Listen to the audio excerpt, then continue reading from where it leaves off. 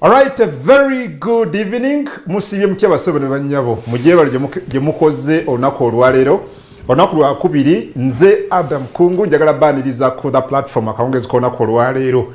Ensonga nyingi ezigenda maaso mu ggwanga ngabwe twabategeeza ku mikutu gyaffe gya social media. Onako olwalero ensonga enkulu lwaki tuzze wano tugenda kuba tukuba tochi mu bigenda mu maaso mu kibiina kya National Unity Platform oba NUP.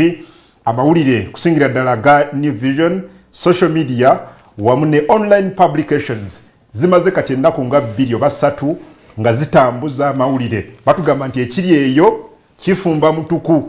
Waliwo okusika omuguwa, okulwanagana, okulumangana, counter accusations mu bakulembeze b'ekibiina kya NUP nga bangi basonga olumwe mukulembeze waabwe Mwami Robert Kyagulanyi Ssentamu wamu ne leader of opposition mu parliament Honorable Mathias Mpuuga mu kunsonga zengire ekibiina kino gye kiddukanyizibwamu. NUP officially yavaayo n'esamba jja bino ng'egamba nti bagisibako matugambuzi kugiriisango. Mwami Kyagulanyi yabidispelinze atwalabye Mathias Mpuuga kennyini ng'abiwakanya n'abantu abalala. Bw'otunulira ku screen eyo oyo mbaka Robert Kyagulanyi Ssentamu n'abakulembeze abalala babadde ku kitebe kyabwe ekamooca nga bawakanya bino.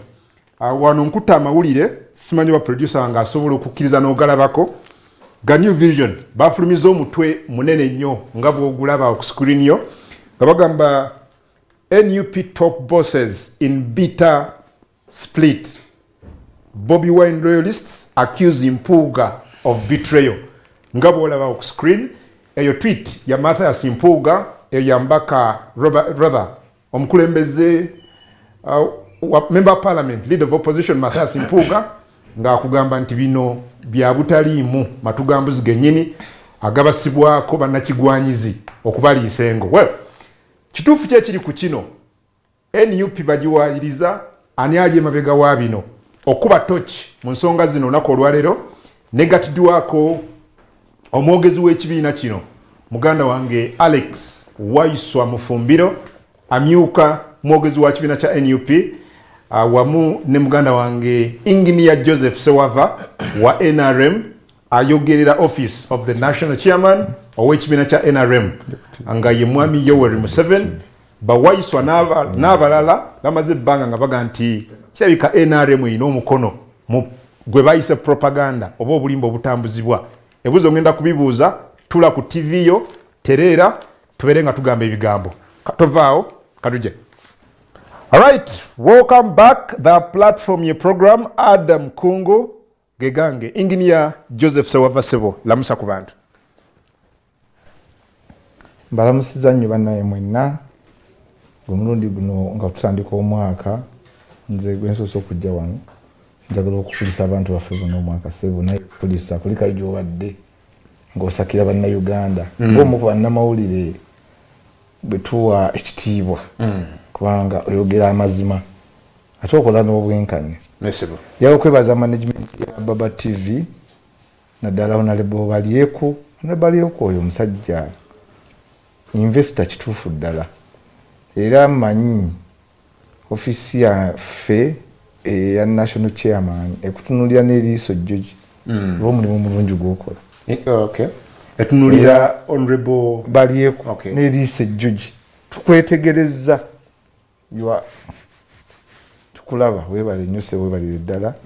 Njala okwebaza bannayuganda bonna abawagidde abaleeta obulango ku Baba TV abantu baffe bafunye ebizibu ebyenjawulo tubasaasira era tugumya bannayuganda nti Uganda yaffe omunyaga gujja ne gugenda. Ali atya Muzeeyi Museveni president waffe mulungi abadde national chairman kati nze njogera national chairman nga ye Mwami Museveni nze njogera national chairman wa Mwami Museveni tosobola general Yoweri Kaguta Museveni national chairman wa NRM era jajja head of state mulungi nnyo abadde alambula ku bantu ab'enjawulo era wetwogera tumusuubira okwogera nga 24. Abali Mwami Alex Waiswa omwogezi wa NUP Sebo lamusa ku bantu eggwanga likulindiridde omukulembeze wammwe mu NUP lyatya? Omukulembeze waffe bannayuganda gwe basiima era ennaku z'omwezi nga 14 ezakayita mabega lugwaweza omwaka bannayuganda lwe bagenda mu lwatu wakati mu bunkenke ne bakuba akalulu kaabwe era ebitundu 54 n'obutundutundu 9 ku buli 100 wakati mu mizogobanyo egyali mu kalulu akakatabangawo mu nsi yonna twakawangula era ng'obijali weewaawo tatudde mu entebe kubanga nga bwe mumanyi ffe ab'emyaka 3 so nekugamba nti jali ntende era akyatambuza emirimu gy'okutuukiriza obwesige bannayuganda bwe bamuwa obw'okuba nti amaamulako nakyemalira akyalemedde mu buvunaanyizibwa obwateekebwawo okulaba nti ensi etambula mu nsi Uganda naye siyinza kwogera bigambo ebyo byonna muna tyenda ate werabire ku bantu nti awo nawo nambaire nditangaza yeŋŋana nganze Alex Waiswa Mufumbiro mwidukulu wa James wava mwino ate ndwike eluuka era mwidukulu wa Namugere luuka luiki Esther luuka Busiro akali omulamu era mulamu isaino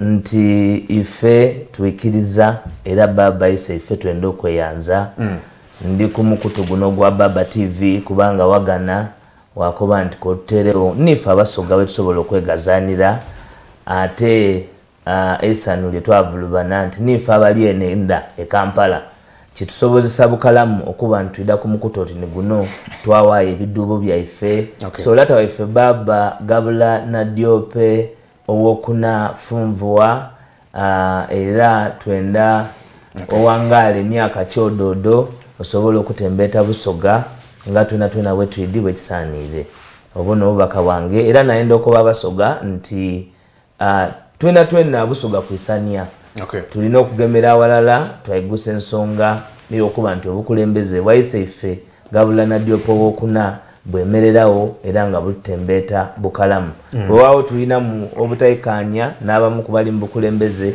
aye ebyo bya munumba tudda kwibalaye nga tutusiima okutyama kwa Baba Gabula na Diope owokuna mu ntebe yalimu era n'okututembeeta kwali tutembeeta enaku dino n'omulembe guno omugabula. Wabale nnyo ndugu Alex Waiswa Mufumbiro. Well, Alex, njagala kutandika naawe. Your party is on fire according to New Vision. Abantu already mazobawa preamble ne background y'ensonga eno. Ndabye abakulembeze b'ekibiina nga bawakanya bino. This is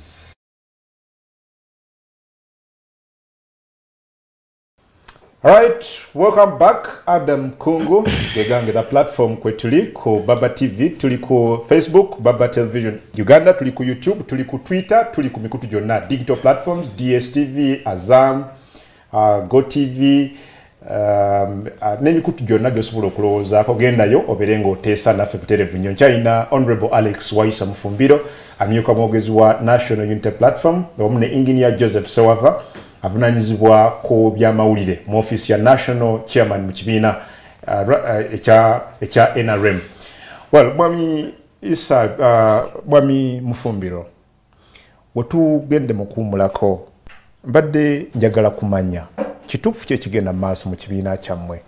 You have been in the paper as NUP ennaku 2-3 eziyise amawulire gagamba ensisinkano bamemba ba parliament n'abamu ku bakulembeze mu kibiina kya NUP gye bayina about 6 days ago n'omukulembeze w'ekibiina kya NUP nti waliwo okusika omuguwa okw'amaanyi. Producer soko ndaga ebifaananyi ebyo Mwami Kyagulanyi balinga asinkanya abamu ku bakulembeze b'ekibiina kino recently New Vision egamba waliwo okulwanagana okuyombagana okuwanyisiganya ebisongovu n'ebirala. Are you on fire as a party? What is the truth, Mr. Waiswa? Ekisooka era kyekyo kyennyini kati General Museveni wano ye era essaawa zino baba ali ku Baba TV ate engeri omwogezi we gyali wano kakati n'emmere akozezza kubanga ye bw'oba toyogedde ku National Unity Platform nti eweddewo tasobola kussa. Mu mwaka gwa 2016 ng'amaze okugamba nti agenda gaya opposition ng'emmese, General Yoweri Kaguta Museveni yagamba nti ne mu 2017 opposition ejja kuba eweddewo. Bwe tutyo bannayuganda twafuna omukisa mu 2017 oyali ateekerateekera okuddamu okukwata ku constitution n'okugiwamba. Ebimu ku bigambo bye yali ennaku z'omwezi ndowooza bwe twalituukuza amazaalibwa ga 33 aga independence nga no mu 1995 independence ya 1995 n'agamba nti nange bwe ndiba nga ntopolinze this book, this constitution, then ndiba capturinze power era muntwalanga Kiyumba anaagwa. Bye bigambo bye bye yayogera ku independence ya 1995 nti atwalibwanga Kiyumba anaagwa kubanga yali ateekawo okwawula wakati wa Idi Amin naye mu nsonga ya capturing of power. Kakati oyo propaganda nga sinagenda ku propaganda, njagala bannayuganda n'abalabi ba Baba TV mbawe background ya New Vision. New Vision lupapula lwatandikibwawo nga lweyubudde okuva mu lupapula n'enkola eyali eyabayekera abatufuga olwaleero ba General Yoweri Kaguta Museveni nga mwavaamu enkola era eyali eteekeddwa mu byamawulire omwami Kakooza Mutale akyali omulamu nga programu yaabwe mu nsiko 1 kubanga obuyekera kulimba kubuzaabuza kutta kubba kufera kuba oba olina okyusa ekintu kyolaba nga kirala olina okimuguza mu bulala. Era waaliwo enkola nga buli ddakiika mu nsiko abantu battibwa ne batuumibwa abalala. Era ebyo General Kahinda Otafire bwe yali ayogera yajja n'abikakasa, naye ng'enkola eyasinganga okusiga ekifaananyi ky'abatemu okuba abalala yali enkola ey'olupapula lw'amawulire olumala ne lufuuka New Vision nga gavumenti ya General Yoweri Kaguta Museveni emaze okuwamba obuyinza. Era olupapula olwo lutambula mikono gya William Pike eyali akoze mu nsiko awandika n'akatabo ku kyekimu ne lujja ne lukwasibwa emikono egisooka egya Kabushenga. Okugobawo kwa Kabushenga kwajja oluvannyuma lw'okukakasibwa General Yoweri Kaguta Museveni nti ayita kyatuukiriza buvunaanyizibwa mu kukolokota mwami Kyagulanyi Robert Sentamu.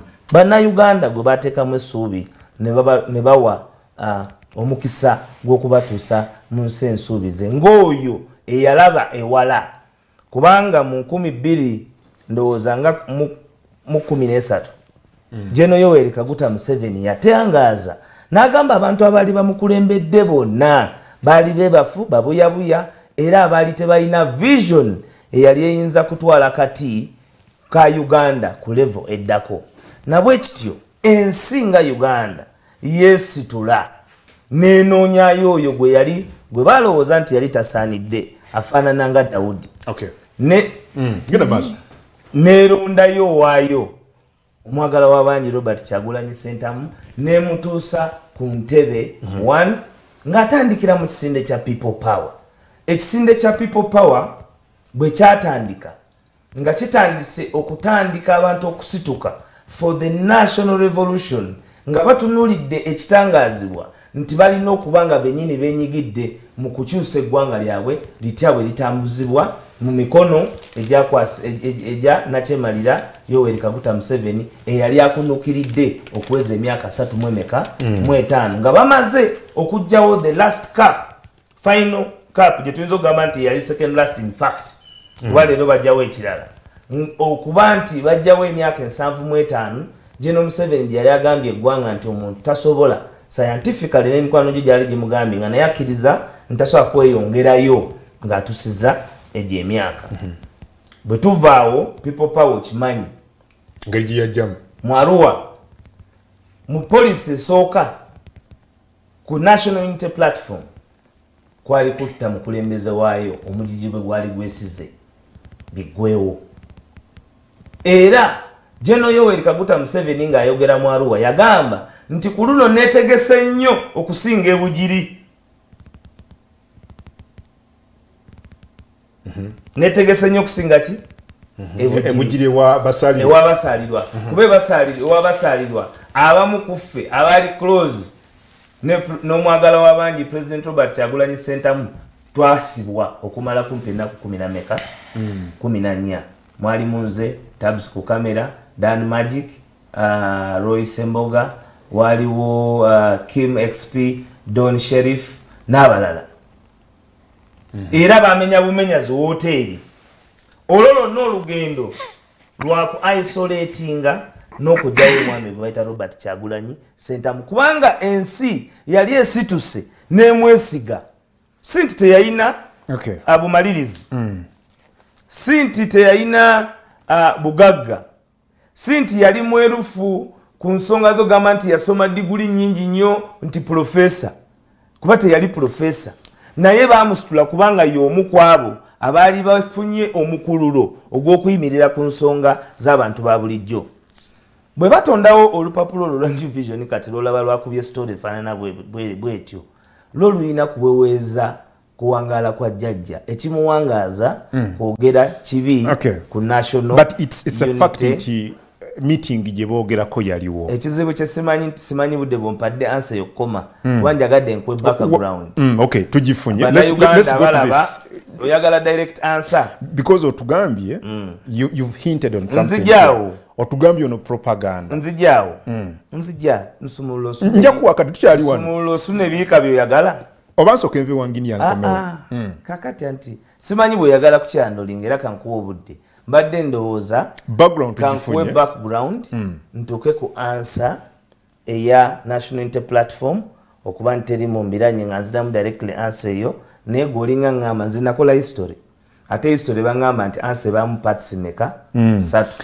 soka n'otandika so mbadde mmanyi nti ate bwe tubeera ku mukutu bwe guti nga abantu bawaddeyo obudde mubaamu n'okusomesa ne tuyiga ffenna Alex nja kuwakadde akamala oyagala nkubuuze nti mulimu embiranye sebo mu National Unity Platform temuli mbiranye nja kuwakadde akamala oyongere oku-expoundinga ku nsonga eyo but honorable so far wulidde Honorable Waiswa kyagambye he seems to be painting a picture nti kino kye tulaba New Vision kyawandiise kyayise propaganda is deliberate era nti mmwe mukiinamu omukono in fact alondubyeyo ne ssentebe w'ekibiina kyo gw'oyogerera nti bino biri deliberate birina akagenderere. What do you have to say of what he has just said? Ali njagamba luli soka njawo kwebaza muganda wange omwami ono y'omu ku bavubuka enjasabiggo. Now ogenze mu history wa Alex anoti ndi muganda y'omu ku bavubuka enjasabiggo gwe ntunuulira gwe nsaamu ekitiibwa era mwebaza okuwaayo. Nakugamba akatabo kano ekisooka NUP nga party teina vision teina gyeraga. Akatabo kano why Uganda still needs Museveni beyond 2021. Jagala buli kyensoma kyovunula. Tuwe taito otuwe yakawandiika. Yakawandiika yali ofisi yaffe. Office of the National Chairman, National Resistance Movement. Okay. General Museveni yakawandiika. Office no, anti njala nkuje nkubulira. Panga nze gambi office. There is no credible position. Kavunira mu Uganda briefly. There is no credible opposition. Tewali opposition ya simba. While political pluralism calls and functional constitutionalism provides for constitutional opposition. Constitutional opposition. Okuvuganya government okuli mu mateeka. That opposition should present better prospects in leadership than the government it opposes. Ndi abavuganya government bayina tuli mu kusomesa kwayogerako. Okikola ki? Tidamutulire. That opposition should present better prospects in leadership than the government it opposes. Uganda's opposition, however, has failed to provide viable, credible, and practical alternatives. Alternatives that they would lay differently to transform Uganda. The main opposition program revolves around the slogan that Museveni must go. Is old, akadiye, n'ebirala ng'ebyo. Kugamba nti Museveni alina okugenda. Alemeseza kwangu obuuza ekibuuzo. Museveni oba NRM. Museveni yali mu kukola. Okay. Antipenzija. Museveni yali mu kutabangula ebintu. Mwe aba NRM ne President Museveni batadeko. Tebalina credible. In the absence of meaningful opposition, awatali opposition ya simba, we see a mixture of unprincipled fortune seekers. Tulava ekintabuli ky'abantu abenoonyeza ebyabwe. Unprincipled fortune seekers. Kakube mukaddemu. Unprincipled fortune seekers. Era abantu bonna balonda NUP. Balonda unprincipled fortune seekers. Promoters of sectarianism and enemies of progress. Okumanya abantu bano balabe bagwanga. Nebubanga batunulya dandika katika nkugereze ewaffe Bukoma Nsimbi. No, lidako. Ewaffe Bukoma Nsimbi gyenva. Balabira ddala nti oluguudo olwali luve Bukalasa paka Sembabule. Balukola kolas. Neero wanupa agamba nedda baba basente zammwe nenga kwatambulira. Ewaffe no nabadde buyikwe wadda na Mutasingwa jjo. Wetwogera kati abantu batandise n'okunywa ku mazzi aga pipe. Embeera badde embi biseme byonna baddeyo. Naye era position yegamba Museveni must go. Now they are enemies of progress. Therefore nga celebrating omwaka gumu engineer tutujja but tuli wano tuwendi wenyini NUP bosses because they are unprincipled. Tebalina manifesto. But this is a lie according to them. No, it's not a lie. The party, first of all, party yajira ku muyaga. Fortune seekers. Omuntu eyava eri bwati najja nakuba endongo. Abantu ne bajja ne babeera excited. Because Uganda. But you're talking about a former member of parliament. Leader w'ekibiina. Leader of opposition Yagambi. Leader of opposition. We member wali mu parliament wamala budde. Toyina kye wayigayo. Because mbaka wa parliament. Yabigambiddewa because tubisoma naffe mu mawulire. These are lies. This is propaganda. Orchestrated by you. Abali mu NRM. He is saying these are your own creations. No. Leader of opposition. Owekitiibwa ennyo, gwempa ekitiibwa ennyo, muganda wange, mukulu wange. Honorable Mpuuga. Yagambye nga mu kusaba okw'omugenzi Mpuuga. Size sina butambi. Mugenzi ani? Omugenzi birekeraawo. Yaliko omuwandiisi wa Democratic Party. Nagamba nti abakulembeze abamu bannaffe bwe bali mu parliament tebalina kye baayigayo. Omukulembeze bw'oba oli mukulembeze biri ebintu bisatu. Ekisooka olina okulaga abantu biki by'ogenda okukola. Kyenkusomedde wano. They have failed to show Ugandans what they intend to do for the country once they are in leadership. But they had a manifesto. They have failed to show Ugandans. By in a manifesto, the other day, Batulaga opposition legislative agenda, you're saying they have failed to show, but we don't have it. They have failed. But they have no solutions. Tebayina. No mubuzi. Ali wano. Nga twogera facts. Abana bamulaba njagala otunulire kamera zino. Ogitunulire. Ogambe banna Uganda.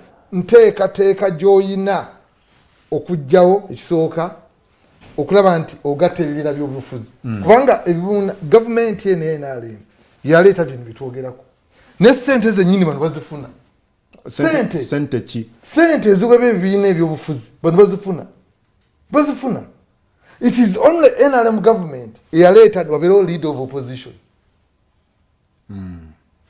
mbulira leader of opposition was created under the governance of NRM. Under the governance. So do you believe in what New Vision wrote? Exactly. What New Vision wrote. Bobby Wine loyalists accusing Mpuga of betrayal. Chabaddeyo. Kubanga they are fortune seekers. Bannachegwanyizi. Itosobola kuyita banno bannachegwanyizi. Njagala Honorable Achiwakanyi ali wano ku TV. Nti bano bannachegwanyizi. Era nkulayirira. Museveni si amenya opposition. Bano NUP batono. In fact NUP tukyalitunanga kibiina kya byabufuzi. NUP nga NGO. NUP is an NGO. Nakubuuza ekibuuzo wano. Osobola okulonda Bobby Wine okubeera CEO wa Baba TV. Gwe osobola okumulonda. So nengo basinze nga b'emirimu. Nga bakuwadde chance olonde CEO wa Baba TV. Omuntu abadde member of parliament. Akulembera kibiina kiramba. Efuna challenges. Nkubuuza. Is a successful business person. Osobola okulonda Bobby Wine. N'olukiiko lwe lwabadde amenya. Twogera ku Museveni eyakwata abasajja abaali balina masters degree, abasajja abaali ba lawyers, abasajja abaali abasomesa, abasajja abaali ba doctors balwakana Lugunda nga bali ku university n'abagamba mujje tugende tulwane. You seem to be in a celebratory mode. Nti NUP eri mu kweyuza okusinzira ku New Vision. Uganda manifesto nkugambye emyaka 5 twakafunako omwaka gumu. Essanyu likutta. Tekuli ssanyu kubanga ssanyu ki. NUP NGO kantu kali awo kajja n'omuyaga nakugamba. Katundu akantu ekajja mu byobufuzi ne kayingira mu bunafu bwa NRM. Era bw'otunuulira ababaka abamu bangi baffe NRM. Simanyi ngini yoba weewulira bw'oba oyogera. Kugambye nti ekibiina kye tuwugirako ye leading opposition political party erina ababaka ba parliament 58 nga bali ku kkaadi yayo mu kulonda okwaggwa kwa president. Ekibiina kino candidate wakyo yali wakubiri ku kifo kino ne successes zetuzze tulaba across the country nga za kibiina kino tosobola kukiyita NGO mowaso n'ogamba nti tebalina mulamwa guli awo. Nation kitegeeza ki? Nation gwanga unity bwegasi platform katuuti kati njagala ondage where is the nationality here, the nationalism here, what is it? What is the unity here? Okay, nsobola okuwa atandika bayina candidate yawangula akalulu mu regions eggwanga yafunayo abamulonda zonna ekyo tokiwakanya. Ekyo kimu ekyokubiri tulina abakaba parliament bava mu bitundu by'eggwanga ebyenjawulo nga ba NUP. Kati nkuwa kino omwaka guno ogudda kugenda okugenda. But ekyo kitegedde engineer nti balina abakaba parliament abatava mu region ya Buganda yokka ne tubayina abava e Bugisu, tulina abava e Busoga, tulina abeesimbawo mu regions ezimu ne batawangula ne walala. Which other nationality do you want? This was just a wave that came. But even members of parliament themselves. The other day, I was with the member of parliament for Kalungu. Honorable Joseph Seungu. Ngatugulawo gundi ya Kasolo. Honorable Kasolo in Masaka. Omuyaga gwajja. Era njagala okukulayira nga tuli ku TV. Sabo omugezi. Ne Uganda tulaba. Tunaagenda okumalako omwaka guno. Nga buli member of parliament azeeyo mu kibiina ki. Tunaagenda okumalako omwaka guno. Bino Museveni si abikola. Okay. This is not NRM. Kamalize. Tunaagenda okumalako omwaka guno nga ba members ba abava mu Democratic Party bazeeyo. Webale, Honorable Alex Waiswa, a lot has been said. Omukulu wa NRM omulide. He seemed to be believing more that bino byoyita propaganda bituufu, and he dispels what you said. Nti boba aba NRM ne president bachina mu omukono. I wonder how much time I'm now going to have. For now, idachika musanvu nja kwongera obudde. Dachika musanvu tumulemu zije nkuwakadde. I hope you realize that you have to be fair. One, National Unity Platform, unlike a winner you names that day, yakabera wo mwaka gumu. Okuva Honorable Kyagulanyi Robert Sentamu mwagala w'abangi yatwala obukulembeze bwayo. Kakati kitawanya nnyo bannaffe nti ekibiina kitambulidde mu bufu bw'amateeka. Nabadde nkulambululira nti bwe twali mu kisinde kya People Power, General Eri Tumwine n'abaali mu security ebiseera ebyo baatudeclaringa nga rebel outfit. Era abantu bangi baagezesa amaanyi g'abantu n'essuubi lyabwe nti tetwalina busobozi bubeera na center number. Era nga bamanyi nti twali bannamba lujega abaali bayinza okubanga tulina abaana abasobola okutuula ebibuuzo, tulina ettaka n'ebizimbe naye tetusobola bwewandiisa mu magezi gonna kufuna center number. Okay? Era bwe bafuna ekibiina kya National Unity Platform waliwo abafiirwa emirimu gyabwe. Samarire bagoba secretary w'akakiiko, executive secretary, lwakoojo mulimu talina paka leero. Taremwa talina mulimu paka leero. Naye ng'ebyabavunaanibwa byali ebintu bimu byabayitako bitya. National Unity Platform ne bagiteeka mu kugezesebwa ebbanga lyonna. Kati bw'owulira wano nti bagamba nti omubaka wa parliament kakati gw'oteekwa kubanga omanyi mu kibiina eri abakolanga kuramwaka basooka n'oveeyo ne bakutaddemu by'olina okwogera kakati ng'olina okusooka obiyiseewo oba bijaawo oba tebijaawo. Ani ayina kuramwaka? Mpuliriza bulungi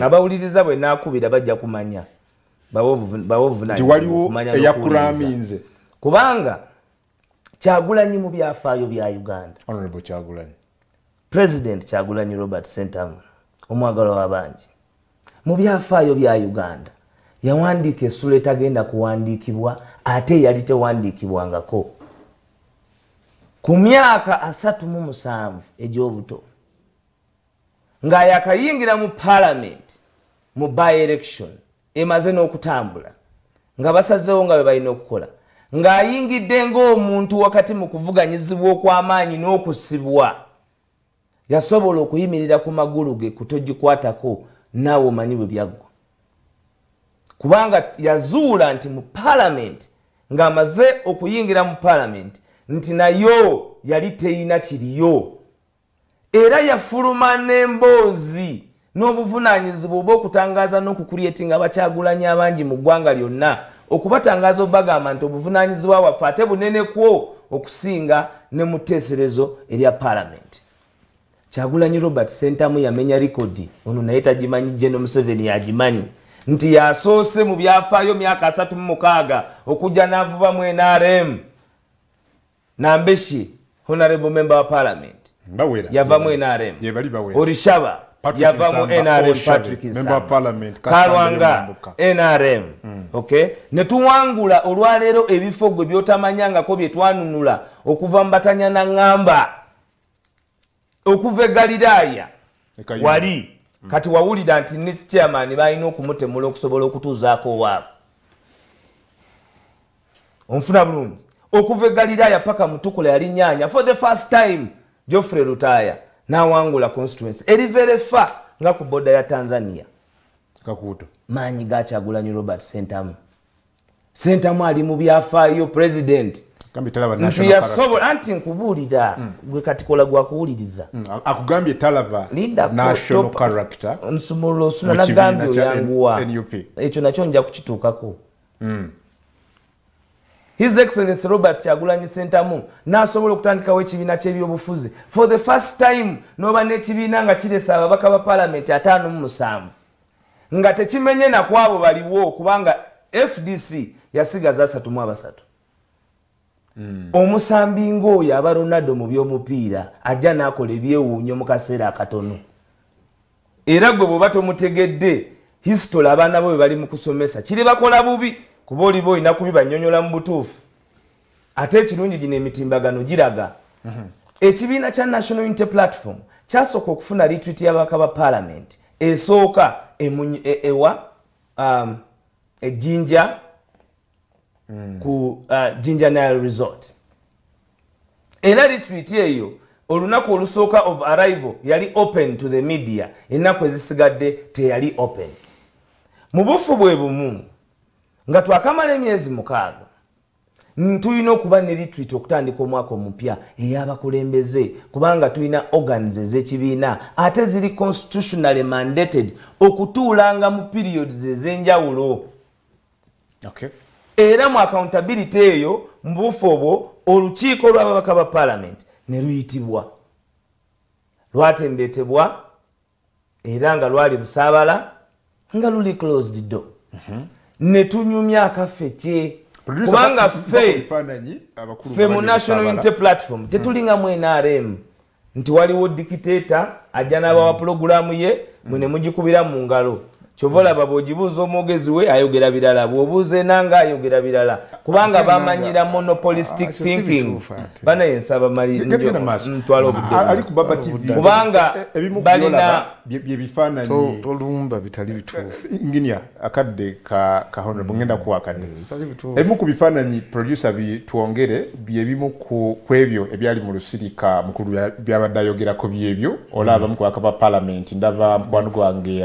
Aloysius Mukasa n'abalala bwe baali batudde ebusaabala Honorable Alex Waiswa olusirika olwo lwayogerako lwayitibwa about 6 days back New Vision lwe quoting nze n'agamba nti kwalimu okusika omuguwa olupapula lwa munsiko kakati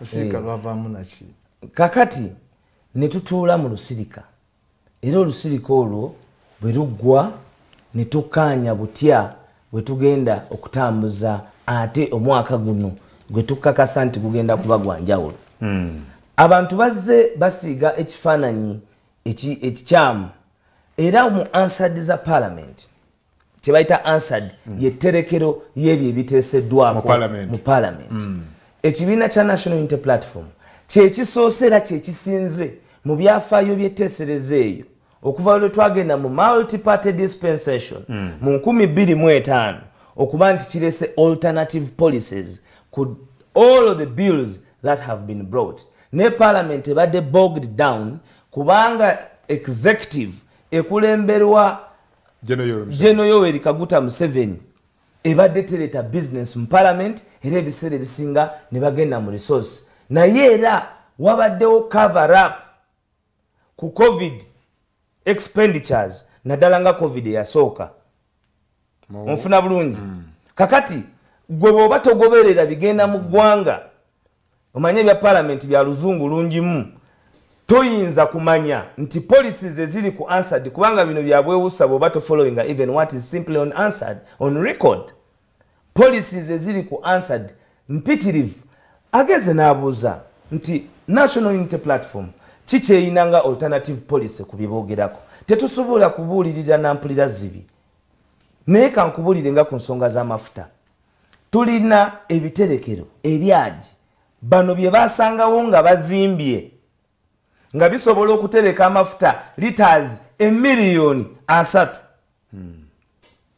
balemererwa okuba nti olwaleero just okugula purchasing n'okuteekamu naye omanyi bulungi nti basobola okuteekawo etterekero n'okuzimba ekyagi ekyamata over $30 million naye sente okubudgetinga nti banaye katubeere secure ne planning okujjako okubba bannayuganda mu infrastructure development kubanga kankubuulire ekireese amafuta gano okwewanama ekisooka Uganda lacking infrastructure kyova olaba ffe tutopinze mu region part of the reason ng'ogyeko international system ffe tulina poor transportation infrastructure abavuzi bagundi batraka General Museveni bamukubye sumbusa sumbusa omanyi fe twakubako sumbi oyo w'omupiira mwegaba bana olina awamunne olina awunza munne ali wakati n'awunga bamukubye sumbusa baganye okutambuza emmotoka kuba waliwo obubbi ku boda $3 basaye President Museveni abaya $1 ameka nategeddeko nti gavumenti yasazeewo bayingire kubanga gavumenti eno tepulaninga esalawo emaze kufuna crisis esalawo emaze kufuna crisis eyo teba gavumenti tujja kujjawo kakati kubanga bambuzizza era nga boogera ku kinyusi kitya National Unity Platform olwaleero ekikyali kyandibadde kirimu amafuta agasobola okukola in times of emergency olwaleero nga National Unity Platform yekulembera twandibadde tuzizaawo steady fast rail line esobola okutambula okuva not Busia okuva Mombasa paka okusobola okutambuza amafuta nga gatambulira in large quantities faster on the rail line twandibadde ffe ng'aba National Unity Platform singa endagaano za total zetuyina ne total zetugamba ntuyina ku lw'amafuta gaffe agali ebunyolo twandibadde ffe aba National Unity Platform tuyina intermediary agreements zetuyingidde ne companies ezenene okuleeta okubanga tuyinawo agreement esobola okutuwa accessibility ey'enkizo okusinga abalala kuba tuyinayo ate golodi gwe twakola ki gwe twabaguza so it is not right that temuyina alternatives it is not right era oba totumanyi bw'ogamba nti General Museveni yayina balooya yayina badokita oba tomanyi National Unity Platform Lewis Rubongoya Nsubuga. He's a lawyer of Harvard and Oxford. Nchalenjinga General Museveni atuweyo gwe yayina at the time. Mweyo time. Nze Alex Mufumbiro, I'm a lawyer by profession.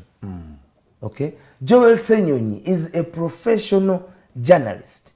Ate ye mwongereko ne credit His Excellency Robert Kyagulanyi nti oyo yamujja ku ntebe ya mawulire from the AC to the gutter of the struggle. Ye mukulembeza asoose okuinspiring abantu ne bava on the battered side of the world ne bagenda into the struggle because naye kye yakola.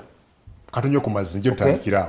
Papa TV, the platform kwe tuli tunywa ku mazzi katono nzije Alex awumbe nkomewo ewa Engineer Joseph Sewava tova. Welcome back Adam Kungu gegange the platform ye program kwetuli akaongezo kona kolwalero Engineer Joseph Sewava ayogerera office ya National Chairman wamune Honorable Alex Waiswa Mufumbiro ayogerera kibiina cha National Unity Platform ekisinga obunene ku luvuganya government nga tukuba torch mu nsonga nga bwoziwulira tukyakutte ku byogerebwa nti waliwo obutakanya mu NUP New Vision lupapula lwa government lwe lusinze okutembeeta ensonga eno. Alex atugambye nti ebyo matugambuza agabateekebwako kubali isengo osobola okuteesa naffe ng'ogenda ku Facebook page yaffe Baba Television Uganda. We are streaming live oba nosindikira message ku 07556 02505 07556 02505 ojja kuba ondaba butereevu nnyo onsindikire message erinnya lyo nijo sinzidde nja kuba mbiyitamu katono. Steven Danistan Busulwa okuva ku kutuguli BBS Mengo webale message njirabyo ngambye kwoli ogoberera webale senior journalist muganda wange kubanga kwoli nabala mwena abatugoberera ku nteekateeka eyakawungeezi kona ku lwaliro. Bwana Alex ng'omaliriza sebo ng'owumba ku nsonga eyo njagaloddemu very specifically ku bino ono abagambye muli NGO nebirala nga bwabiyise but NGO bazigala just ono lwakuba tamanyi naye General Museveni wano yazigala. Okay, then damu one very specifically. So mu National Unity Platform temuli mu njawukana yonna ekyo njagala to categorically tell you naye ebyo byowulira olupapula ng'olwabo olwabayekera kyefaananyiriza n'omulwadde gobeeraawo n'ogamba nti aleero kati anywedde ku mata kati General Museveni NUP ogiwulira nti emenyeseemu kimuwa another day to live. Naye njagala era okuwa obubaka mu bufu bwe bumu National Unity Platform n'ensonga za NUP ezatandikibwawo ddiini ya nkyukakyuka. Kungowulidde? Ddiini ya nkyukakyuka. Ffe kye twatandika kiringa ddiini. NUP. Era gwali eyo ng'oli memba wa NUP oba oli memba wa People Power. Ddiini ya nkyukakyuka. Nti endega butonde eyo yatuyingira egenda kutubeeramu paka nga tumaze okutuusa ekisuubizo ekyo ekyayitibwa eriffe ekyokumaamulako nakyemalira eyatuzaayo mu mbeera ya colonialism. Kati obuvunaanyizibwa obwo gwe nga tonnabulaba nga butuukiridde. Era ffe tulina eŋŋombe gamba nti tubalabira ku bikolwa byabwe. Ffenna Kaabe Waiswa leero azze wano okwogera ebigambo byonna bw'akeera ku makya enkya n'aba nga ate tamanyi nsonga gy'abadde ayimiriddeko ebbanga lyonna era ebikolwa bye ne birabikira eri bannansi nti takyali ku mulamwa era oyo ng'atandika okubalibwa mu abo abaakolagana n'okubeezaawo okutulugunya kw'abantu. So ekya National Unity Platform bagisabidde nnyo, bagitwala mu kooti, bagiteekako ab'amagye, bo okussa ku mukka omulungi ogubasiza nga bagussa kwogera nti National Unity Platform eri mu bizibu n'effe mu National Unity Platform tukyatuukiriza obwo obuvunaanyizibwa obw'okumaamulako nakyemalira Yoweri Kaguta Museveni. Era eyo tobeereyo ne weerimba kankubulire propaganda abadde mungi. Eri we batuuka ne bagamba nti baagula struggle bagigula ate gye mwagula kati ebadde ekyokuba nti musanyuka nti yeekutuddemu. So kyova olaba nti Kyagulanyi yatuyamba nnyo pulezidenti waffe oyo omulungi n'ayongera pulezidenti wa ggwanga ssebo era honorable era yasoose okubikola yasoose okuva mu parliament direct n'alondebwa abantu. Olinayo omulala gw'omanyi yalondebwa abantu ye muntu asoose okugenda mu parliament n'akakasa ensi nti osobola okuva mu parliament n'ofuuka pulezidenti. Museveni yali yatugamba bali tebalina vision at 37. Kakati njagala omanye nti National Unity Platform obuvunaanyizibwa bwayo obukulu bwa kugatta bannayuganda ku kiki kye tulina okukola okwetaasaako effuga ebbi lye tubaddemu mu bbanga lyonna without cohesion and plan for the citizenry. Era oyo yenna aloota n'alowooza nti okugula Waiswa n'omwayo obumiliyoni oba oguze empewo. This is an idea in revolution. It is a generational cause. Era ne General Museveni amanyi bulungi nnyo nti kino ekintu ekiriwo ate akigezezaako assa abantu nga ba National Unity Platform abuzizaawo abantu lindako abuzizaawo abantu ba National Unity Platform okutta abantu otegeeza Yasin Kawuma bamusasula miliyoni 2 Rita Nabukenya Dan Cheyune 5/4/19 November abantu baba bafa. Okubuzaawo abantu nga kibalama kiteeka ku individual maybe kiteeke kuba government era commander in chief kubanga yagamba ya deploying a commando unit for example 18/19 November. It is on public record. Werabidde Frank Senteza olupapula lwa Daily Monitor lwakakasa nti yali order ya Jenu. So oganti Kakwenza ebikolobero Afrika Musayi. But abamu ku bantu abafa mu campaign period. Government took responsibility, remember. Enanga yagamba abantu 48 batibwa stray bullets. Ate nga General Museveni yagamba nti balina okuinvestigatinga origin ya stray bullets. Well, so ekibiina kya National Unity Platform ebyo byonna bibadde bikikolebwako. Omwana Segawa bamukulamu enjala. Waliwo gwe bakuba essasi mu kamwa. Dan Magic abo mukamu kutula. Ebyo byonna bikolebwa. Nubianli nominating nga Kyagulanyi Sentamu Bukenya. Bamusibe emyezi 7 for nominating a candidate at the presidential level. Kakati ekibiina kya National Unity Platform wabaddewo enkola eyagala okwaisolatinga first of all omukulembeze waakyo essuubi lya Uganda era essanyu lya Uganda. Naye ebyo byaganda nga byapa. Kati bapalapase nga bwe tubayita mu ghetto basula ku ekyo okusanyusa jjajja n'okumutwalako empiiya okumugamba nti byaggwa. Tebinnaggwa eyatwala essaati tumumanyi kyetukola bulijjo kiri kimu tumugyeko tutye saati yaffe painful ng'ayita mu bulumi naye ng'ate bannansi bannanyini saati tabasamba atulukiriddeeko batonyeza birwa bimutuukako. Alex njagala kudda eno but nga sinnaba tolowooza nti muli mu kulwanagana bulwanaganyina mawulire because even yourself nina wano olupapula olutali lwa New Vision at least lwokastigatinze lupapula lwa Observer lwa quotinga wano ng'ennaku z'omwezi 29 December 2021 nga nawo onenya abamu ku bakulembeze mu NUP bewagamba nti nawankubadde public eri charged okuleeta enkyukakyuka abamu ku bakulembeze mu kibiina kyo bali mu byabwe ekigendererwa kino baakivaako dda okusinziira ku lupapula lwa Observer olwa quoting omwezi oguwedde nga guggwako. Manyera ebintu ebimu ku byenebaza Kyagulanyi nti yanzija mu kunywa omwenge kakati mba soba 24/7 njagala kukakasa nti fake news statements zange ze nakola e Masaka ku lunaku olwo zaali known era in fact omukulembeze waffe omulungi Mathias Mpuuga yayongera n'ataanya ku nkola gye tulina okutambuzaamu naye olw'okubanga ekibiina kya National Unity Platform kye kitunda kyolina okwogerako okutunda era nkakasa ne boyita program tolaba nti kati abajjako waliwo afanda alagira nti jjako amasannyalaze Waiswa kwali agenda kwogera waliwo akola kikubanga yeffe tuliko ate ffe twaweebwa obuvunaanyizibwa okumamulako nakyemalira kati nakyemalira alina okukozesa obusobozi bwe bwonna okufunako ka breathing space okwogerako olwa clarification eyo producer ddamu ompe ebifaananyi ebyo n'ebifaananyi bibaleese byabadde bikyamu ebibadde bya press conference ekintu mpe ekifaananyi ekyo ku screen ompe tweet y'omubaka Robert Kyagulanyi Ssentamu bwe yali ng'asinkanya ababaka ba palamenti bano e Busaabala. Tweet eyo bw'ogitunuulira yeeyo nga bw'ogiraba president w'ekibiina kya NUP Honorable Kyagulanyi ng'akugamba nti I was delighted to meet the NUP members of parliament. We discussed several matters of national importance. Above all, the members renewed their commitment to the struggle for good governance. Thank you, Mathias Mpuuga and John Baptist Nambeshe, for the leadership.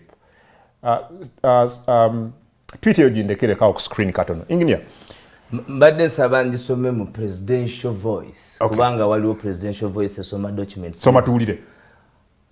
Bobi Wine tweet era nga eri verified His Excellency Bobi Wine enaku mukaaga eziise era nga kuliko ekifaananyi kye kyenkakasa nti yali ayogerera Engineer soma tuwulire rather honorable was delighted to meet the NUP members of parliament nti nabadde n'essanyu eri ensusu okusinkana ababaka ba parliament aba national ku ticket ya National Unity Platform.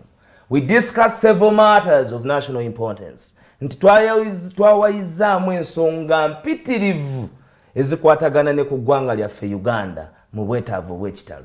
Above all, byonna ebyongambi bagambi. The members renewed their commitment to the struggle. Nti ababaka ba parliament bayongedde okukakasa era n'okukakasa nti bagenda kwewaayo mu kulafubana for the struggle of good governance mukulafubana okulaba nti eggwanga Uganda litambulira mu musingi ogw'amateeka era nasaako nti mwebale nnyo mwebalire ddala abakulembera parliament n'atandika n'owekitiibwa deputy president wa Buganda Mathias Mpuuga ne chief whip at John Nambeshe oyo nno naye ava mu far east of Uganda n'abeebaza olw'obukulembeze bwe booleseze era bwe balaze emyezi omukaaga egiyise ebyo byongerako bijjo munange ensoma byalabiri emyezi omukaaga tekiriwo anti giyiseewo ate oyinza okwebaza ekitanaba era n'amaliriza ng'akubira kakulu nnyo kano hashtag we are removing dictator tumamulako nakyemalira. Tweet eyo okakasizza bino n'ogamba bituufu byabaddewo mu tweet ya Honorable Kyagulanyi akugambye baabadde balafubanira ate Kyagulanyi His Excellency His Excellency Robert Kyagulanyi Ssentamu ye yabuulira ensi nti mbadde n'olusinkana n'ababaka bange aba parliament. So kiba kyabwewusa ng'amaze okubuulira ensi ate gwe n'oleeta amawulire agago naye engeri gye ngambye nti basajja ba mu nsiko olupapula bava mu okay. Engineer bino bijjawa byokakasa yet communication yali different from what we are reading today.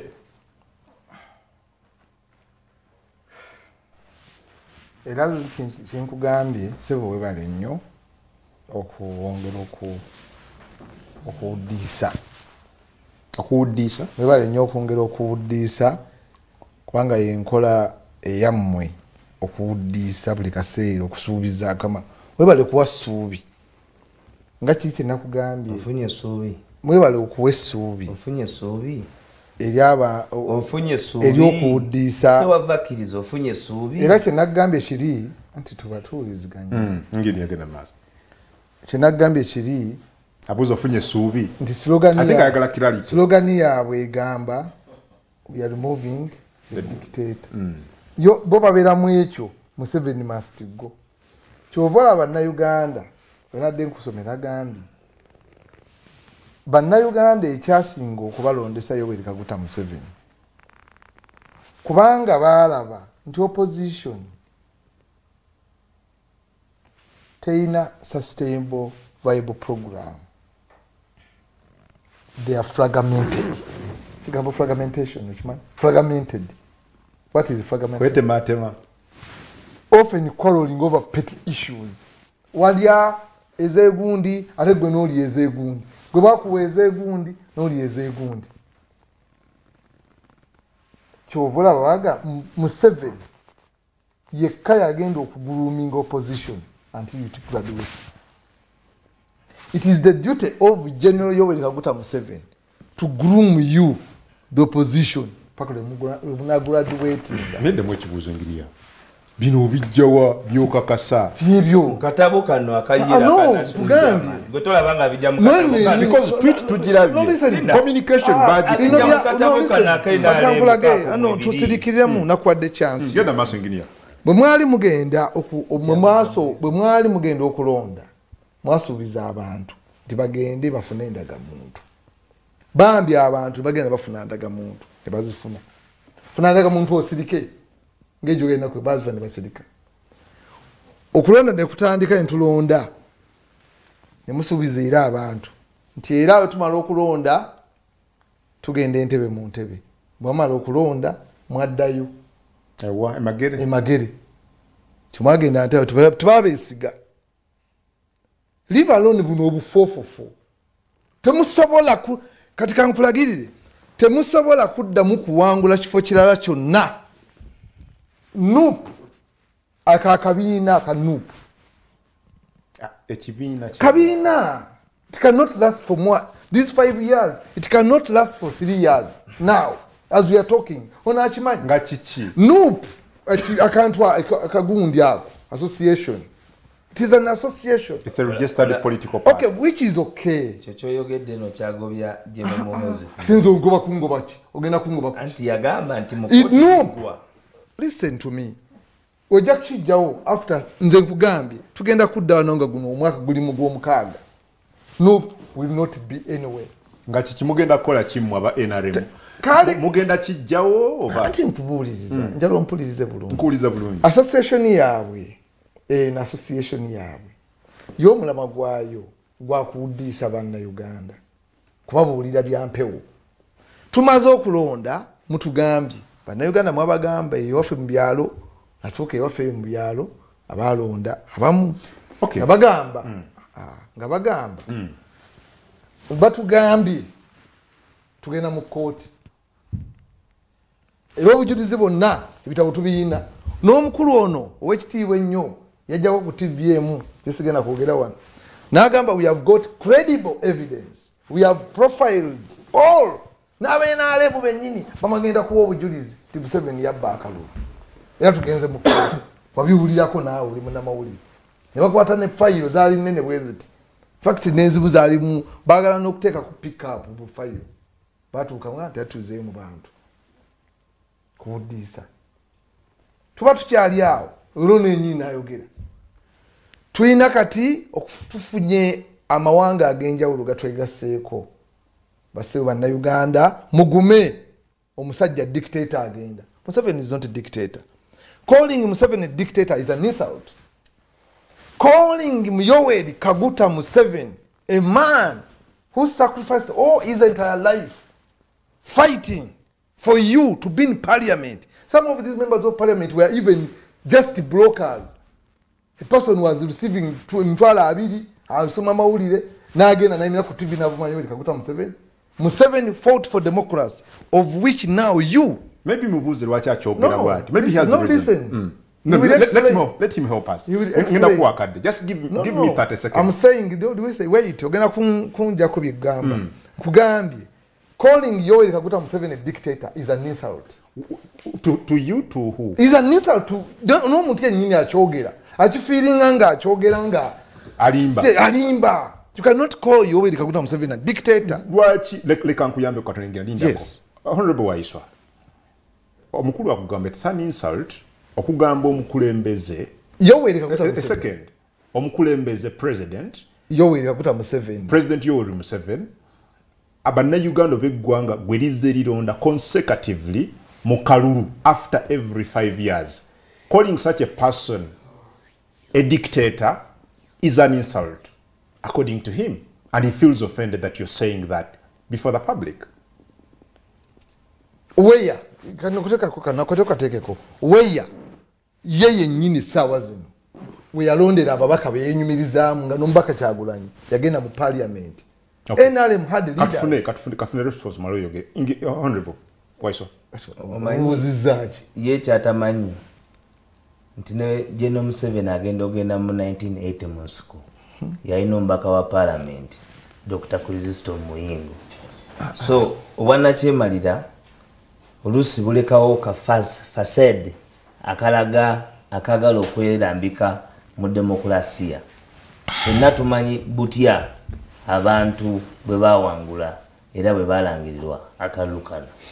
Okay. Ekigambo nakyemalira kitegeeza okukulembera abantu mu ngeri emenya amateeka wakati mu kubatulugunya, mu kubajjako omusolo omungi, mu kubafuga obumbula, mu kubagaana okwambala kala ze bambala. Muganda wange kankubuulire, waliwo omwami olwaleero gwe batadde oluvannyuma lw'omwaka mulamba. Bamukwata ku poliisi anti obuzza nakyemalira. Okay. Bamukwata ku poliisi e Kajjansi nga bamuvunaana kwambala kala ya red. Ne bamukuba ffenna twamulaba Katambi mumujjukira. Kujjako nga bwe mwagala okulaga nti temujjukira era bannansi bajjukire nti mwalinga bantu abatajjukira. Bamusibye omwaka mulamba eholiya. Nubian Link kugambye eya nominating omuntu mu president oli kunakyemalira. Nkulaga enkola nakyemalira. Njulidde ntegedde. So ekimufula nakyemalira. Kusiba Nubian Link emyezi 7 nga talina musango. Nga amuvunaana okuba nga yakola constitutional duty n'agenda na nominating omuntu. We want to sorry for our comrades awe basiba nga bali mu struggle gabe bagiyita. Naye nze nkugambye nti okuyita Yoweri. Sorry tekimala. No. Sorry for yourselves. Bomache ekitegeezo okubeera mukomere emyezi 7 muleke kuzanya bintu ebyo.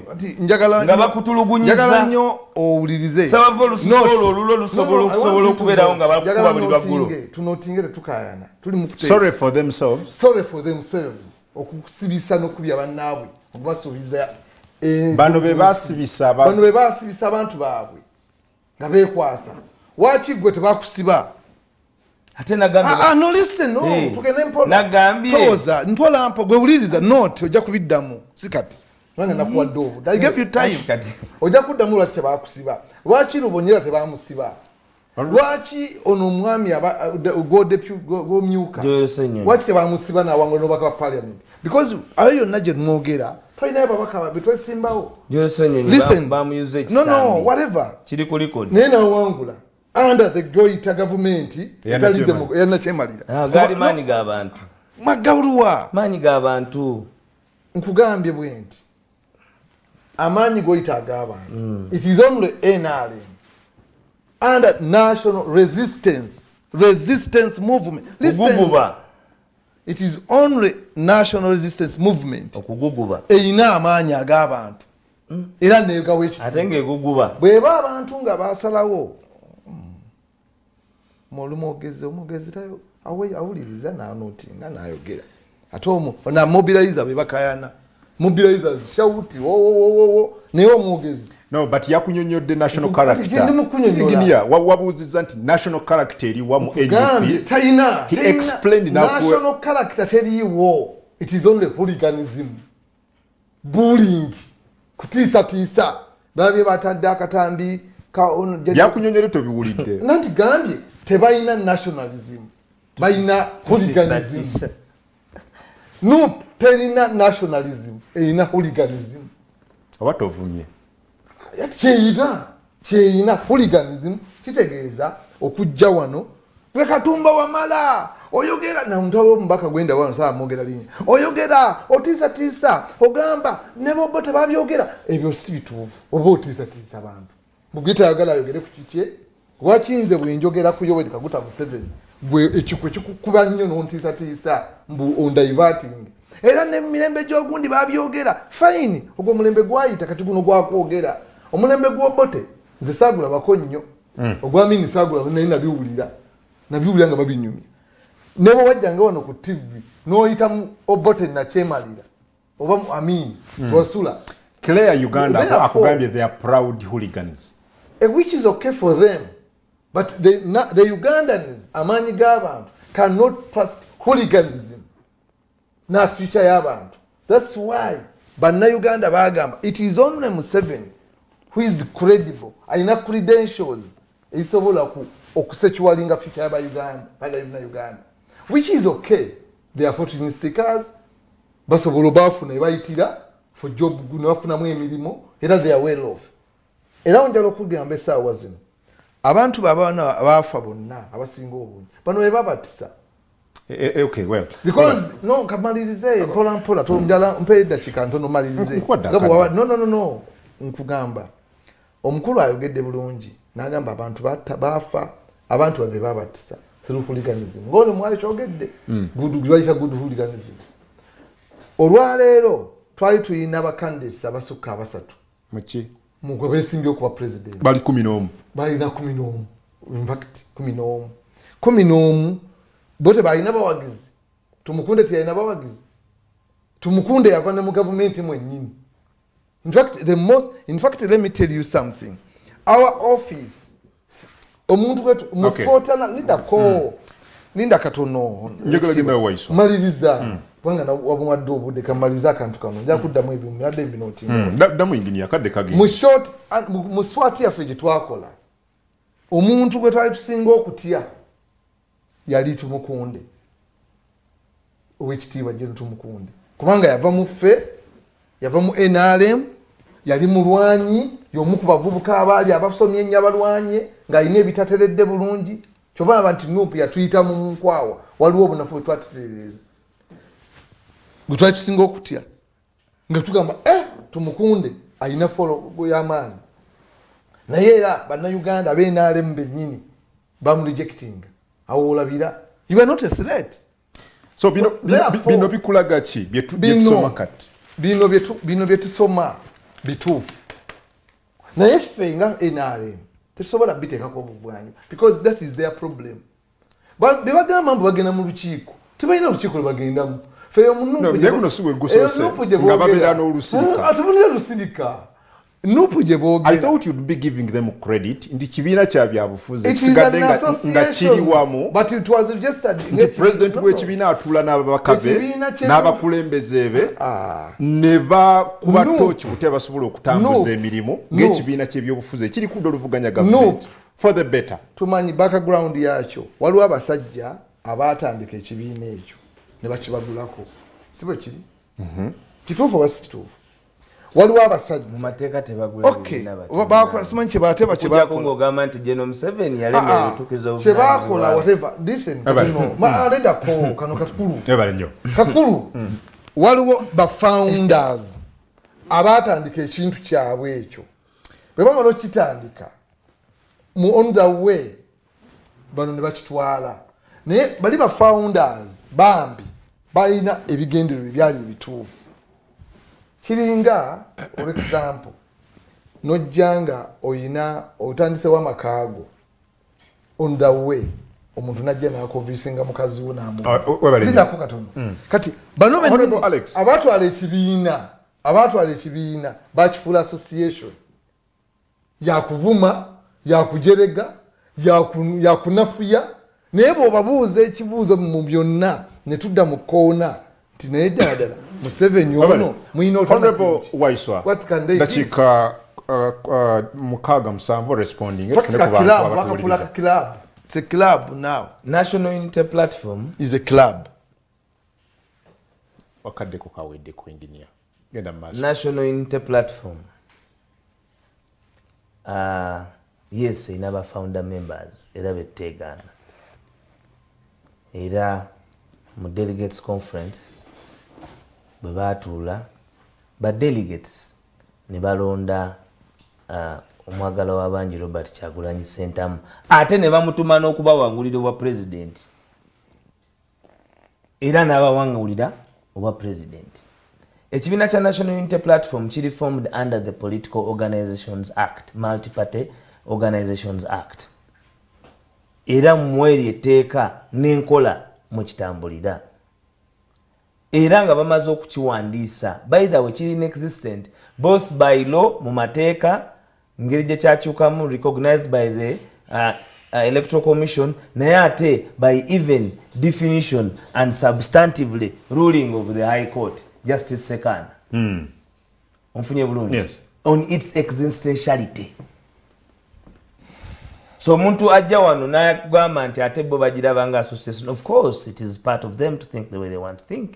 We can't impart knowledge in those who don't want to have knowledge. Okay. Kakati ekibiina kyaffe engeri gye kitambulamu ate ekyokubiri political parties ebibiina by'obufuzi they are public entities. Kati bano bo boolaba bamanyidde entities an individual entity oba personal property. Kubanga bo bw'otunulira ne outlay yaabwe ogiraba.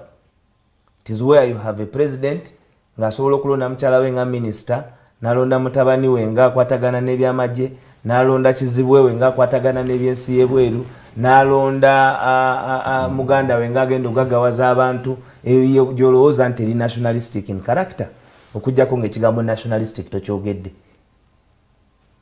Eyo kye bayita nepotism, kye bayita favoritism, kye bayita apathy. Ebya NGO byayogera bibye. Anti nkulaga ebibuuzo ebyo NGO mugambe nti bazigala. Kati ebibiina biri done in public interest because they are public entities. Era byo mu kuteekebwawo bibeerawo ku existence ya public trust. Kyova olaba nti ekibiina kya National Unity Platform bwe kyatandikibwawo wadde kyali kitonga n'ekitandikiriddwawo era omumuli gw'essuubi ly'eggwanga abantu beeraalinga mangu nnyo. No wonder nti ne byabakama bwe yalwana n'okulangirira byali asobola okulangirira yalangirira n'agamba nga nti abo bafunye obulu miliyoni 3 n'obugwagwamu. Era enkera ne bakomawo ne bajja nga bazirinyisa nga bwe bakendeeza for the first time ne basoma results nga tezirina internet ku kye bayita association.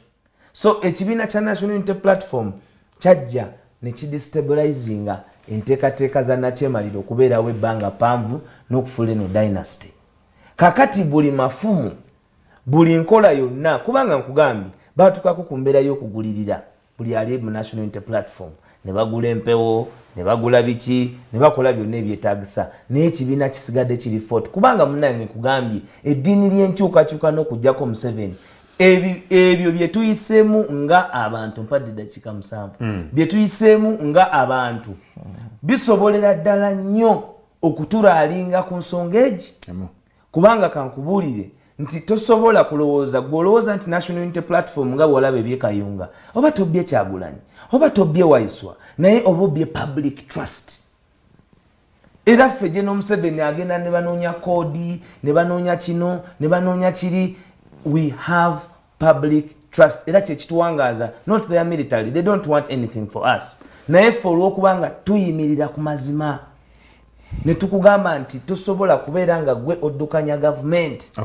Nga abantu bakeera ku makya ne balonda omuntu mulala nga wagenda mu nsiko n'obasuubiza nti akalulu kali bake kakyusa naye n'okeera ku makya ne balonda omuwala nga nakwedde n'omukuba n'omala okumukuba n'olangirira omuntu omulala ng'ate ne chairman. That's the point. Katono nnyo. Katono information just information second buga satu seconds 10 boyingiranga mu kalulu kaluko nako oyingiranga mu akalulu ake okulonda bino byosuubiranga tubadde mu kalulu ke bayita science akali scientific kati gwe bonotandikanga okulamentinga nti golowooza wotawangudde bwaba kubbi ate wowangudde singa gwawangula eri wandigambye gwowangula information so tolowooza nti gwe buli kaluko oyingiramu olina okukawangula ekyo si kituufu appreciate also areas where you have won. Kakati nze mpadde examples gye banziba era nga bannayuganda balaba bulungi era ebimu ffe bye twogera wano bimala ebeera mmere y'abannayuganda ebatangaaza ku ki kye balaba kyekitufuula people power. Wano munange ndi messenger ndese bubaka obw'abantu abalala bagamba ki kakati bubaka bwe mbadde nnyonnyola omwamulako nakyemalira tosobola mujjako calling Museveni nakyemalira is an insult not even Ugandans even you yourself you are not oppressed no you are not oppressed no you are not oppressed because you get over billions of money from the government to facilitate you for what government recently released the money to give which government of Uganda. Which government? Government of Uganda under NRM. That is an illegal government. No. It is illegal. Illegal. If it is illegal, take it to court. Take it to court. It is illegal. Take it to court. The courts are compromised. No. Who compromised them? That when you win, no, listen.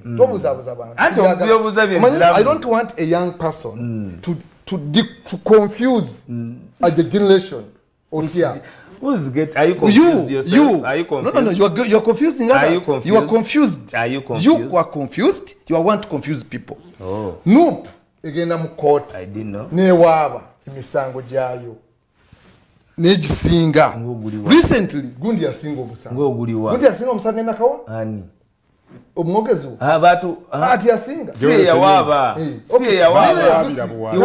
was invited to court with the bogus case. No. Nasinga. This yasinga. It was a bogus case. No, whatever. But it is government. Actually, it was a scam. If government ngabojita. It was a scam. Government ngabojita. Scam. Whatever ngabojita. It was a scam. Government yandibadde gamba. Twagala Joel Sonyinyi aveeyo nekozesa gabojivuma.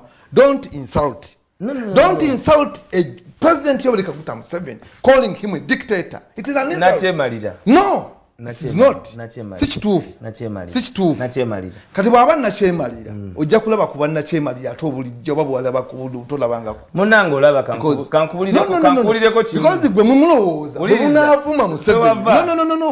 Bwe muvuma Museveni mulowooza ne mufuna sympathy. Museveni is not a nakyemalira. No. Olulimi lw'okujeregerera abakulembeze temugenda kuwangula Uganda. Mugambe tuli hooligans. You are hooligans. Why katolaba? Obulumi hooligan tekivuma. No anti ovuma omukulembeze. No. Ekyo wakyogedde.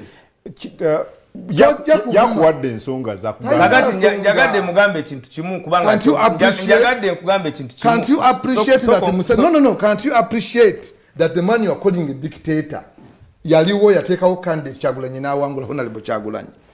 Omwami goyita dictator yaleeta candidate mu Kampala mu Gwannyinaze n'awangula.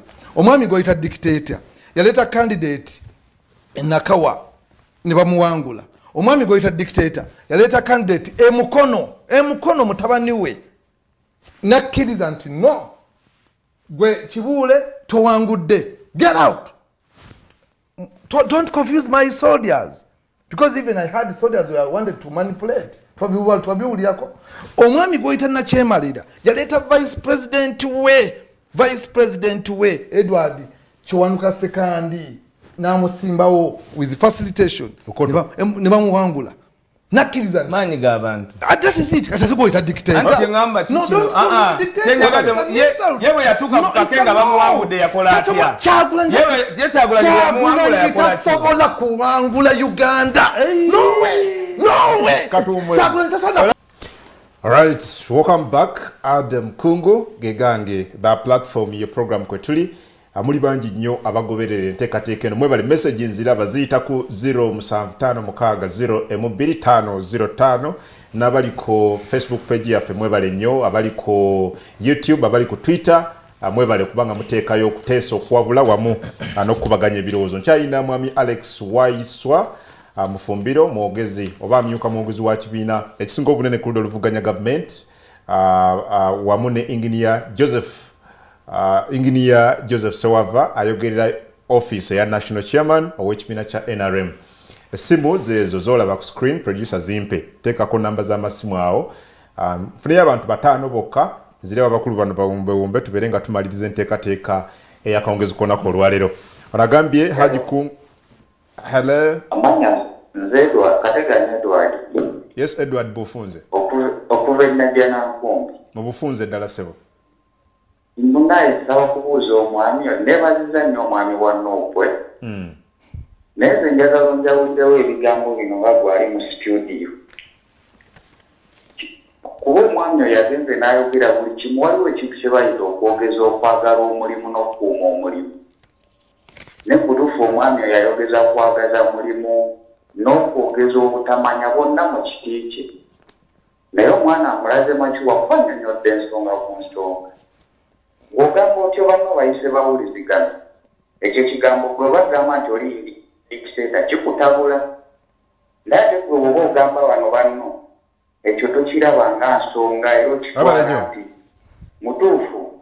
Wabale ndugu okubanga ogoberera Kungu, good evening. I'm Owamazima Lubuka Andrew, Youth Councillor Chikamulo Sub-County Nakaseke District. Greetings to the panelists. My question goes to Honorable Mufumbiro, but let him throw more light on the slogans like Chigwa leero tajja kulayira kati koti y'abantu tawezaako myezi 6.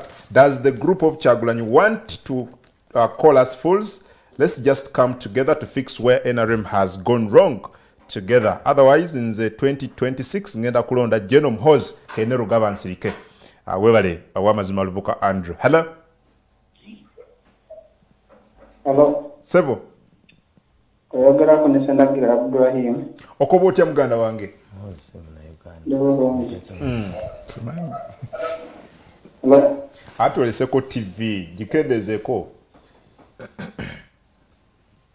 Okay, kanfune omulala bw'okuba essimu kendeza ku TV wulirira mu simu yo. Hello? Hello?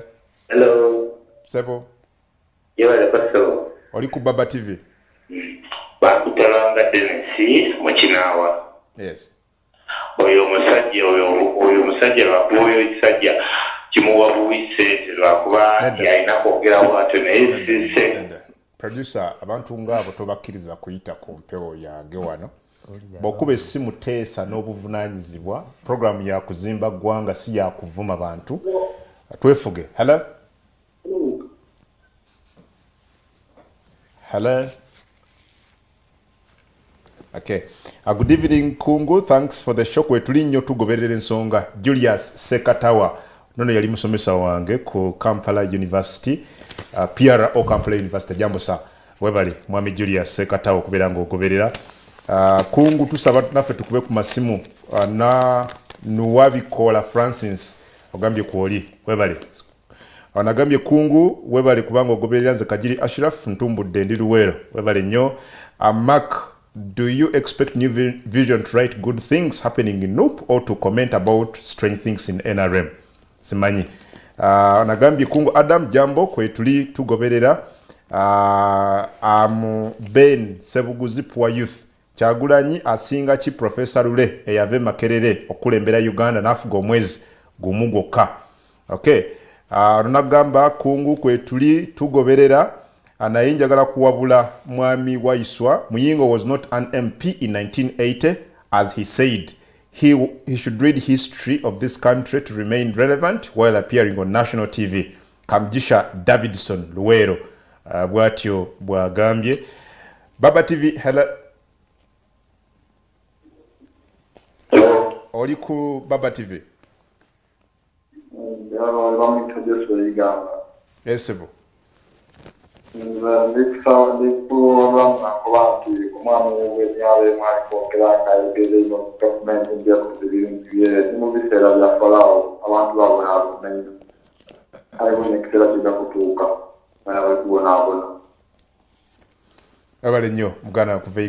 for the show, Ndug Kungu. I salute both comrades Sewava and Waiswa. Kindly ask Waiswa why a certain NUP MP, a very respected lawyer and a politician, said the following.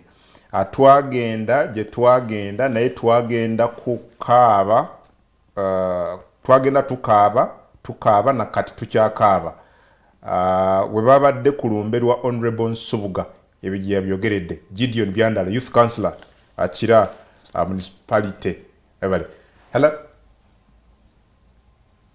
Sebo Banjabo oli ku baba Sebo ugenda ku nsonga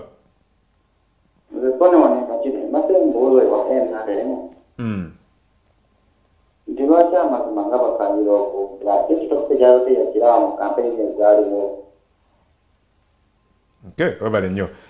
Onagambye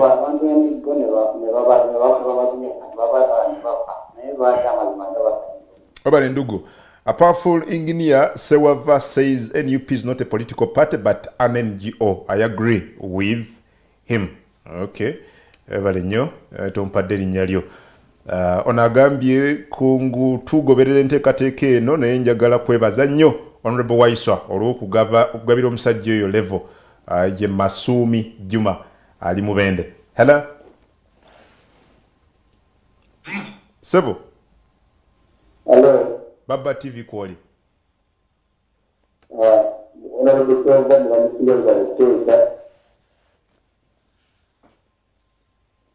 Gwani Sebo?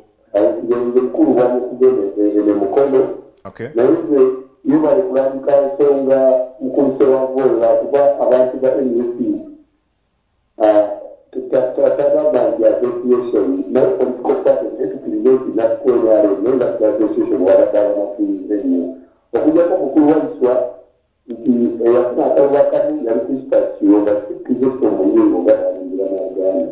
okay. Webale nnyo. Ekiraka nkitangalizeewo mangu. Webale nnyo. Ngenda kuwakadde. Declare Uganda gambye next time send NRM someone else tulabe. Ono yes wa Sewava tumukoye. Sarah Becky webale Steve Powers webale nnyo. Chakonye Regan gambye Adam Kungu, we want you to read our messages here on Facebook. Yes, I am reading them.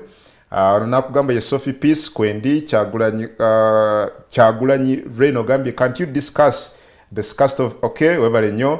Nakugamba Kungu Sebo webale kubeera ng'oweereza kwetuli Juliet Namukasa webale n'abalala mwenna abagenda maaso n'okugoberera njagala kubebaza. Ndowooza kafune essimu bbiri tumalirize. Hello?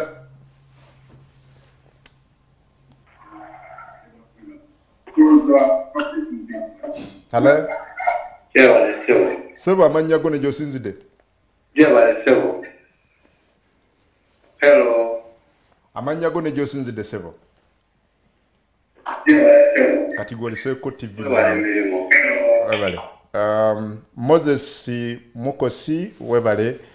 Kugonza Walda webale. Adam tells Sewava that Ugandans did not vote for his candidate. Okay. Anagambye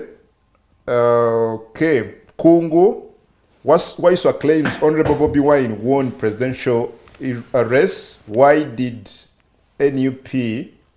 Why again NUP elected leader of opposition if they won the election? Okay, webale nnyo muganda wange naawe. Munamawulire Kisitu John Bosco. Mukama wange mbalamusiza basebo. Gwadida sembayo. Mbalamusiza basebo. Esebo.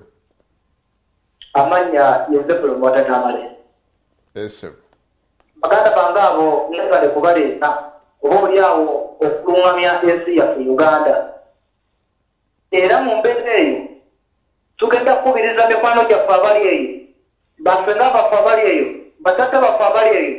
Muntu eyunga koffe ba generation eriko tusobola okununula Uganda n'embeera embi gye tulimu. Olw'ensonga emu nti mikwano gyaffe gino abamu mu gavumenti baba tulimba nti ensonga tulimu kuteekateekera ensi Uganda naye nga balimba muganda wange nga malizaleka buleyo kano kamu tulina omukago gwa East Africa. Omukago gwa East Africa kitegeeza buli mawanga okubanga tuli free mu nsuubulagana.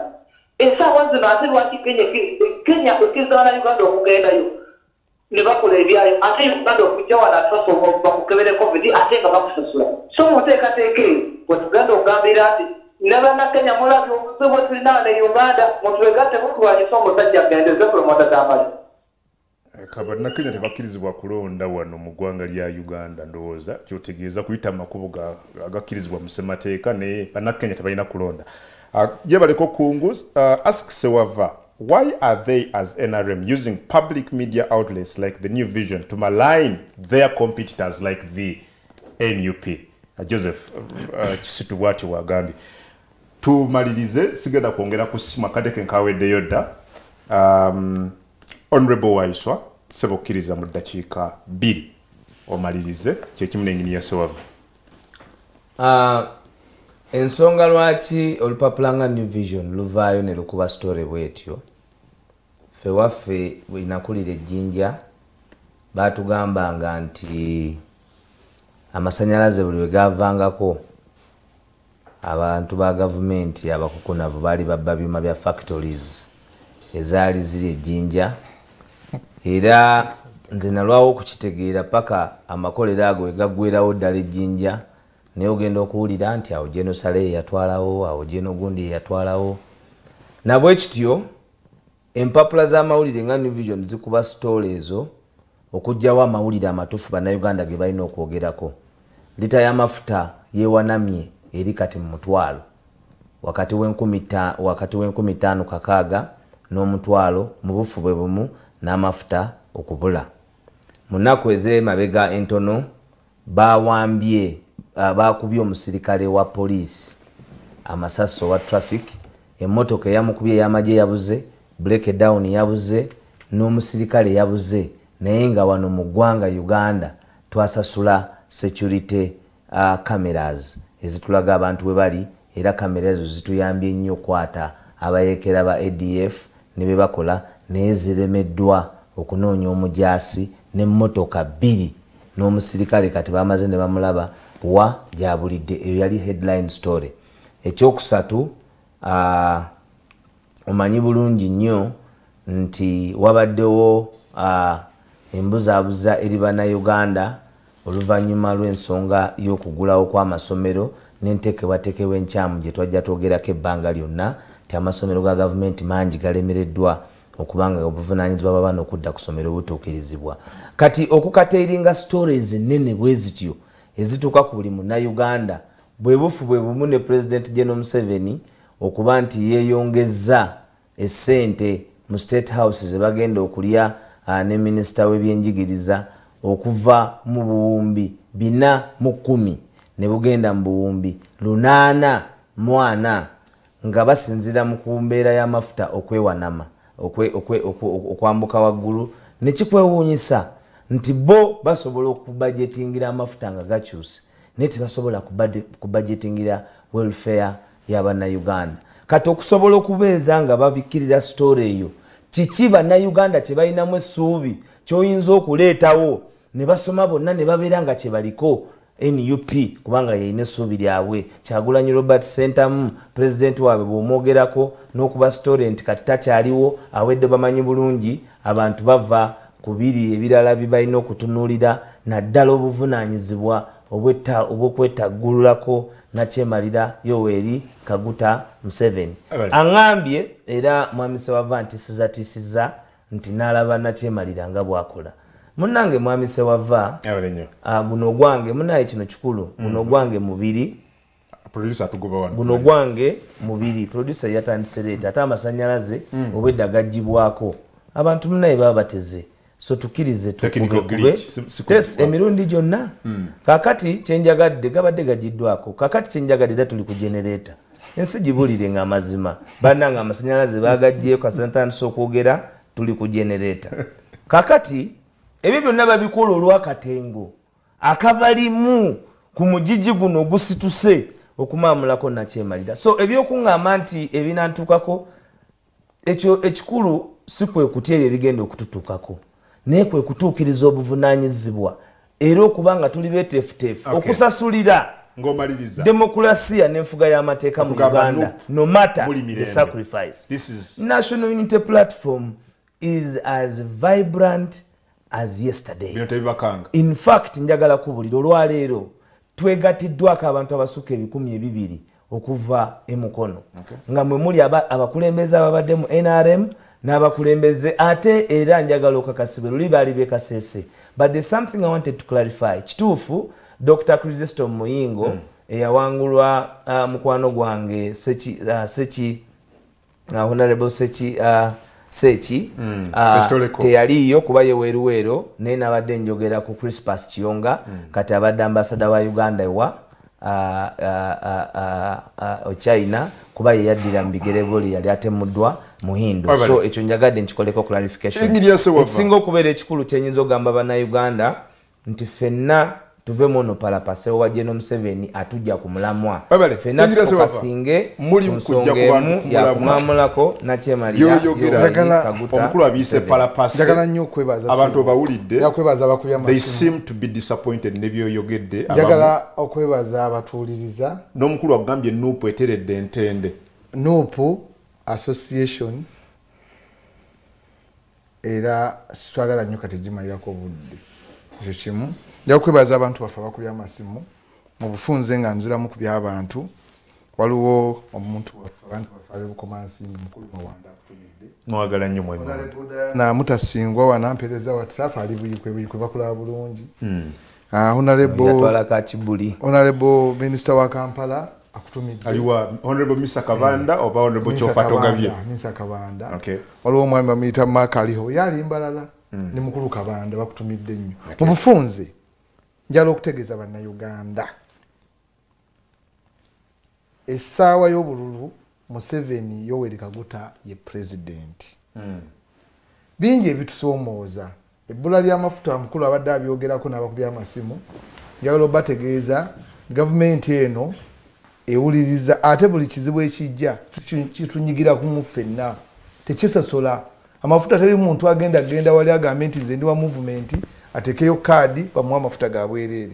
So crisis bwebezze kyendowooza olwaliro olukikola cabinet badde lutudde era kwogera ku nsinze mwogeza ate wa cabinet naye era lubadde lutudde nga lukubirizibwa chairman waffe wa NRM president w'eggwanga nga lukubirizibwa era okulaba okufunira ku nsonga ey'amafuta. Eggwanga lifaayo crisis zijja mu nsi yonna sikiri wano mu Uganda yo nabogedde ku reserves then reserves zibayogerako zayogerako ekizibunga kino nekijja ntukosa tulinga government bazitunda lindako government ya Uganda yejja mu kusuubula hektaali woluli kuli kutereka okusuubula anti olwo tutereka osuubula so ebit anti kati wamaze kati oyagala ku anti ato bisa muganda wange bana Uganda yejja mu kusuubula biri byali byaji bye batereke bayite ebyaji byoyogerako nga bo bena makaago naye n'otereka emmere oyinza obutasobola kusustaininga bantu kusinza ku muwendo guliwo